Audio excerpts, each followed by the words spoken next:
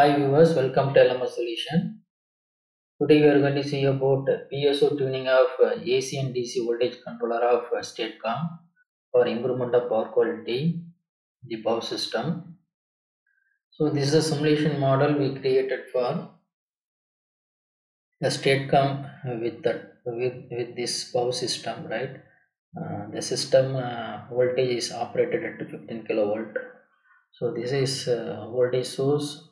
So voltage source having 15 kilovolt 60 hertz, and then this is source resistance and inductance, and then here we have 21 kilometer feeder, and here we have 2 kilometer feeder. So in between 21 kilometer and 2 kilometer we have a load, the load having 3 megawatt load and 3 megawatt real power load and 0.2 megawatt capacity load. Okay, and then here we have bus number 3. Here we are going to convert that voltage level from 15 kilovolt to 600 volt. So here also we have real and variable load. So here you can see that here we have 1 megawatt load, and so here we have a variable load. So this load will be turned on with respect to this timing, right? And voltage of this load is 600. The operating frequency will be 60 hertz. So this is 1 megawatt load. So rated voltage is 600 and frequency is 60 hertz. And in bus number 33, right, here we are connecting that STATCOM. Okay, so this is STATCOM. The STATCOM going to be connected to the power system via this transformer, parallel transformer. So this is voltage source converter and the capacitor. Okay, so this voltage source converter will be controlled by means of STATCOM control. So here we are going to use the STATCOM for a voltage control. That means we are going to control the load voltage. Okay, so we have to make the load voltage always constant irrespective of the source voltage. Okay, any deviation in the source voltage should not be affect the load voltage. So we have to maintain that load voltage always 1 per unit. Okay, so for that we have to use STATCOM to make that load voltage always 1 per unit. So for that here we have this controller, STATCOM controller. Okay, so in STATCOM controller, go inside. So here we need to measure DC voltage. Okay, so you have to measure DC voltage, that means DC-link voltage of this capacitor, and then we need to measure the STATCOM voltage and current. Okay, so this will be input for this the STATCOM controller. So go inside, right? So here we have controller. So here we have 3 controller, right? One is AC voltage regulator, another one is DC voltage regulator. Okay, so here we are going to measure so this is known as reference AC voltage, and then here we are going to measure the voltage of the STATCOM. Okay, so based upon this reference voltage and the actual voltage from the STATCOM, right, we have to generate a IQ reference. So this is going to be controlled by means of PA controller, right?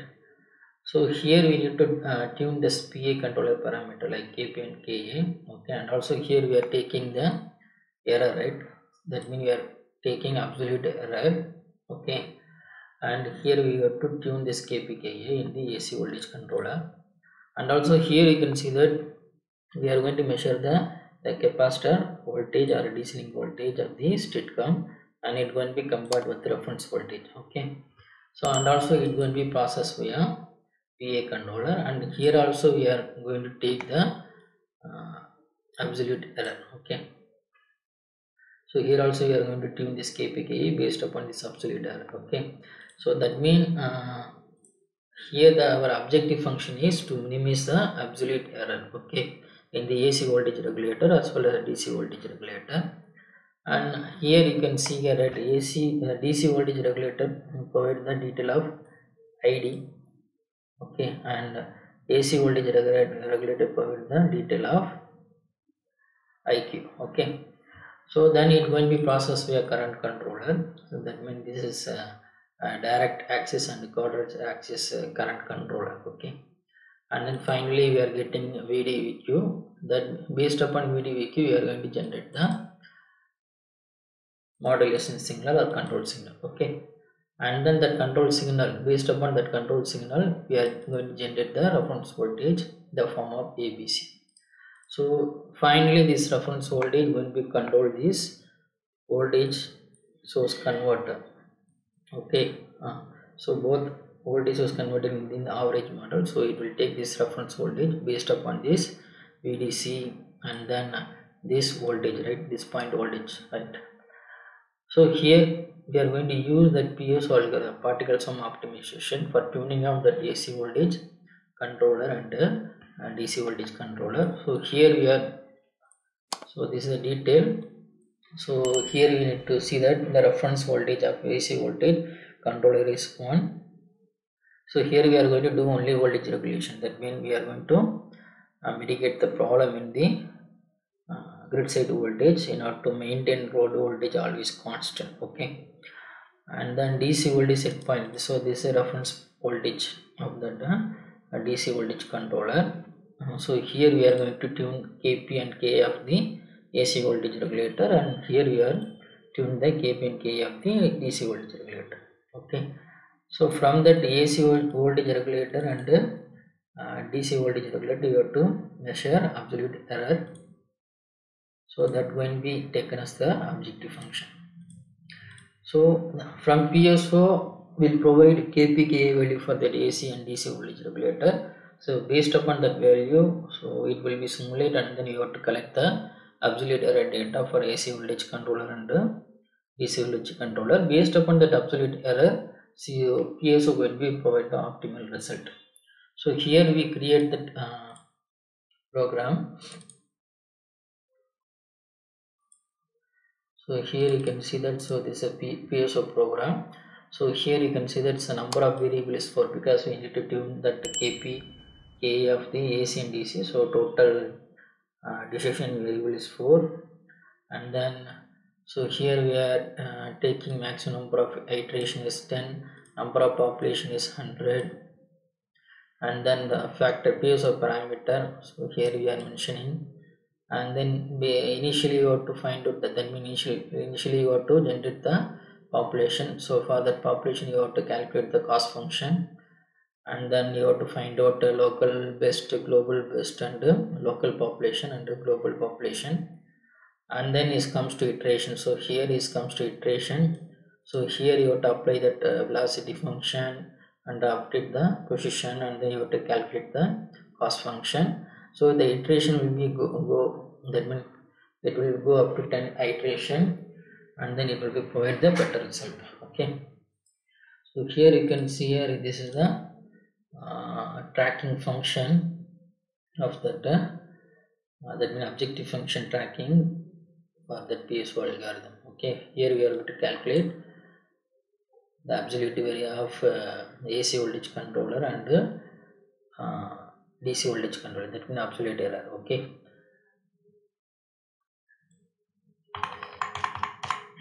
So now I am going to execute this code, okay.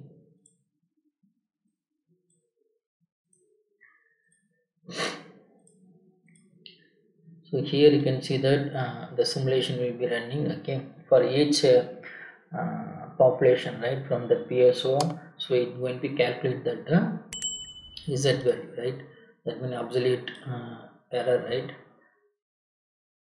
for both AC and DC voltage regulator. So after a couple of iteration, after completion of iteration, right, so finally it will be generate the best value, okay. That means so here you will get the best solution for the PID controller parameter, right. So that means after completion of 10th iteration, right, we will get that KP and KA for AC voltage regulator or AC voltage controller, and KP KA for a DC voltage controller. So that can be taken for the best optimal value for that particular model, right? Okay, so it will take time for completion of that mean optimization. So already we simulate everything, and the data stored in the final. So here, okay, here I save the data here. So here you can see that we are getting that best the value for kpka. So not this one, so this one.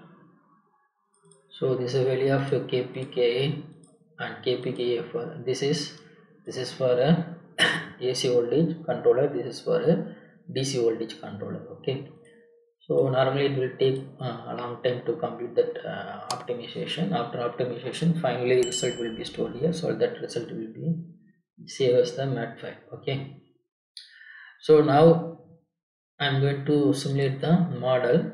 Okay, that means, so here I am going to simulate this model, and then we are going to check the result.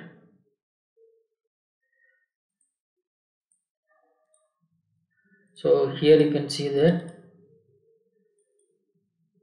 the amplitude of this source voltage, right? So here we are creating that sag and swell. So at the 0.2 second we are creating the voltage swell, and at 0.3 second we are creating voltage sag, right? And then you have to check the result. So here I am going to measure the bus 1 voltage and the bus 3 voltage. Okay, and then DC-link voltage. So this scope is used for measuring source voltage and load voltage and DC-link voltage, and then this is for measuring the voltage and current of the STATCOM. So here you can see that, so this is going to be used for measure the magnitude of bus 1, that means voltage magnitude for the bus 1, bus 2. And then, so here I am going to open this. So this is STATCOM voltage, so this is grid voltage and load voltage. So here you can see that I am going to explain this 3 graph.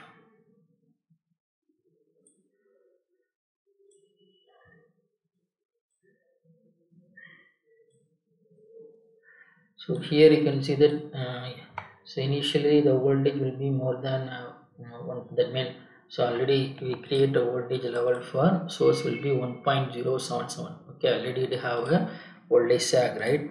So from this waveform, so you can easily understand the concept, right? So here you can see that initially they have sag, right, around 0.07.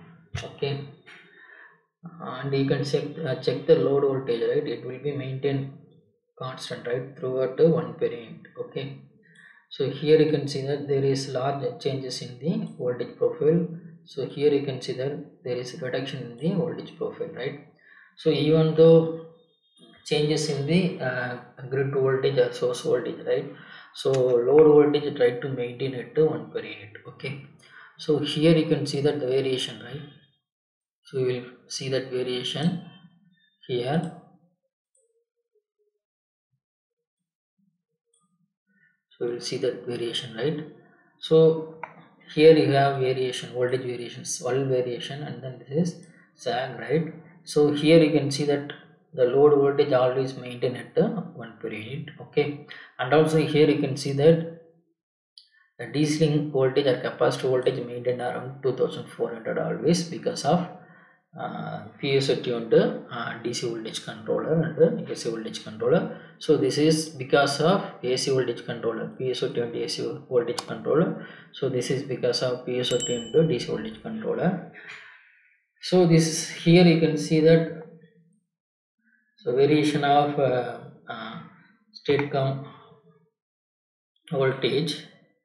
Once again,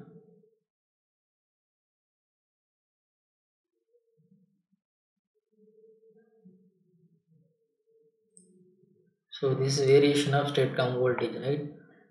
Voltage and current. Okay, for mitigating that voltage swag and voltage sag and swell in the source side, right?